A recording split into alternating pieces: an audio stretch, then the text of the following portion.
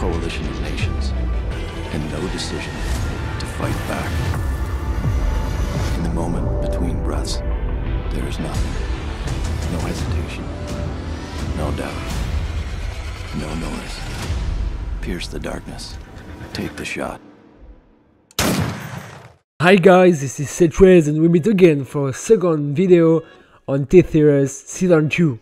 In this video, I will present you one of the best teams and combo to take advantage of this new meta of Season 2.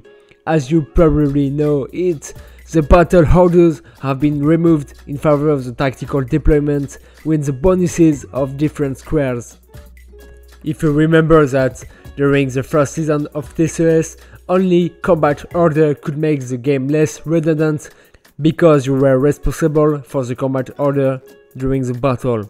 It's important to know that from now you can only move your soldier on different parts of the field in the middle, like in the middle, on the right or on the left of the battle. A new meta is emerging. Bliss or Sophia abilities, which are done damage on a predefined part of the field, will disappear little by little because we'll be able to dodge them after this new season. The new meta will be oriented on soldiers like Alani or Nomad who have abilities that target soldier only. The damage of areas will be from month to month powerful, but the MP and care will gain in popularity. I will introduce you to an extremely strong PvP and free-to-play team with Hannah, while explaining how to optimize your synergy and the best combo to destroy all your enemies. On this way, allez, let's go! So I'm gonna explain you my best meta team composed by Anna, Doc, Caleb Dune, Kelzo and Nomad. So let's begin. Let's talk about Caleb. His active ability Surrealist fires an explosive bolt at the current target, exploding in a 4-meter radius, damaging enemies for 50% ability power and causing them to burn for 50% ability power over 5 seconds. For each enemy hit, permanently increase all allies' weapon and ability power by 20%. Moreover, I want to explain to you why Halani is the best meta soldier. With her active ability, Burst of Firefly, she could launch Burst of Firefly that navigates into the current target and their two closest allies, attaching explosive charges, causing them to run in fear for 2 seconds, after which the charges explode, damaging all enemies in a 3-meter radius for 50% ability power.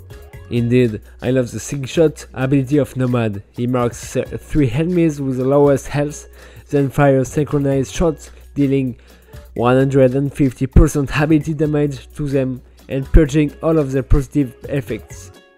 Any target below 35% of health is executed. So the big combo with Nomad and Alani, you could damage all team and you could win all team. The 3 soldiers are meta because you couldn't counter them with a new deployment system.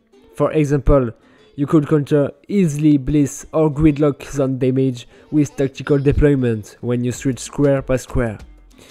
To finish, my team is accompanied by Anna and Doc. They are both available at the vendor in the Prestige store. It's important to know that no soldier will be incoming on the 2 months in Prestige store, so you could max Doc, IB and Anna before a new agent upcoming. In fact, to healer it's extremely powerful and very resistant, like Season 1 meta. What is really excellent with this team is that you have 2 squad perks difference. Then in addition to being balanced in terms of synergy, your team becomes even stronger with the 2 squad perks. So now tell me your favorite team for this second season. We are on the way to take 1000 subscribers, so share my channel as much as possible with all your friends who are fans of mobile games. I'm counting to you, bro. Take care, it was TCES, allez, ciao.